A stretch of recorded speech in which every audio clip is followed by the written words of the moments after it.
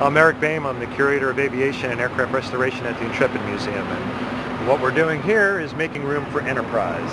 And we had 24 airplanes on the flight deck, and it did not leave enough room for this big new artifact that's going to be arriving in early June. So 3 airplanes had to go. And we found a new home at the Empire State Aeroscience Museum up near Schenectady. And they already have a dozen or more airplanes up there. And so this will enhance their collection, actually. So we found a good home for them. They're going to take good care of them, and we get room for Enterprise. So it's a win-win for all, but I'm still a little sad to see them go.